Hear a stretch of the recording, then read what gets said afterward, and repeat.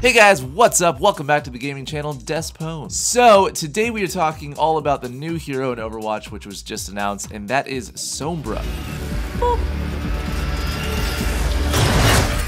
So in addition to the awesome animated short that we got about Sombra, we also got her gameplay and abilities trailers, which I will be talking about all during this video. So first and foremost, Sombra is an attack hero, which I know a lot of you guys were hoping for a tank.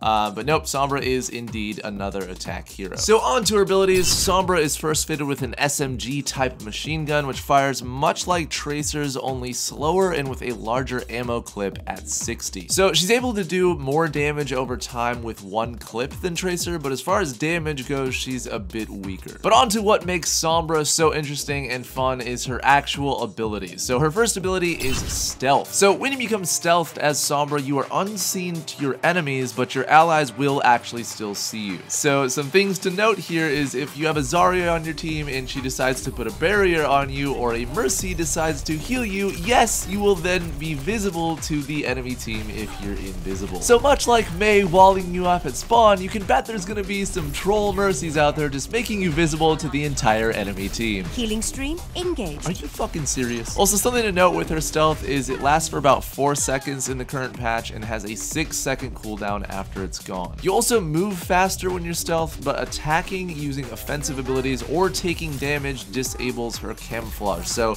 something you have to watch out for as Sombra is traps. Widowmaker traps, Junkrat traps, just avoid them at all costs. But yeah, I think her stealth seems pretty balanced. Like, it doesn't seem super broken right now, but it definitely makes you have to rethink about your strategies if you do have a Sombra on the enemy team. Her second ability is the Translocator. So Blizzard, when unveiling this ability, did say that the technology behind it was a reason that particular heroes in Overwatch don't really like Sombra. Meaning Winston, who made the Chronal Accelerator for Tracer, maybe didn't secure his files well enough because Sombra definitely stole it from him, which I assume is going to be some kind of voice line about it in the near future between the two. Something like, "Hey, you fucking slut, that's mine." Shut the fuck up before I hit you in your mouth, bitch. Something like, I mean, not that, but something like that. But her ability does work a lot like Tracer's recall in a sense, only Sombra tosses out a translocator beacon and she can instantly return to the beacon even when it's in the fucking air while it's active,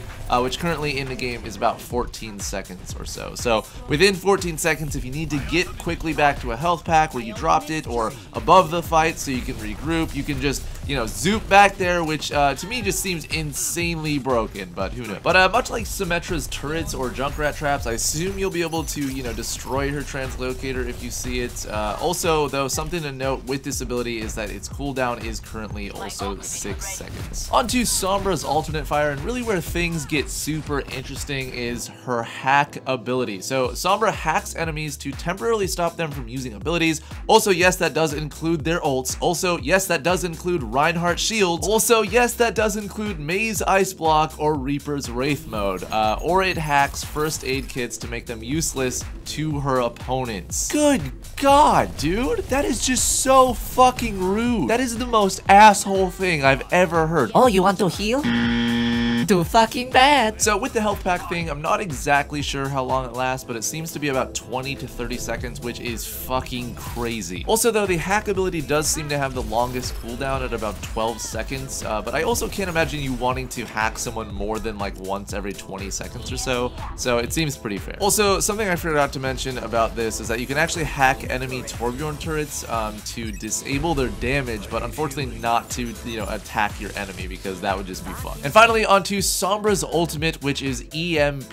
Sombra discharges electromagnetic energy in a wide radius, destroying enemy barriers and hacking all opponents caught in the blast. Holy shit. Holy shit. So a couple things to note with this. Note that it says destroys shields, not just drops them. That means Reinhardt's shield has to completely recharge, Lucio's entire ult counter. In addition to Zarya's barriers being dropped, she instantly goes down to 200 health because that rest of it is shield. Zenyatta has instantly goes to 50 health because all of that shield, and they can't use their abilities for a few seconds. Like, holy actual shit. So all in all, Sombra seems fucking insane, and I can't wait to play her, which for console should be in a couple of weeks. I think the people who are playing this on PC should have it in the PTR right now, along with the new maps and stuff that I didn't really get to talk about in this video. But I maybe will do that in the next video, so hopefully you guys are subscribed and all of that.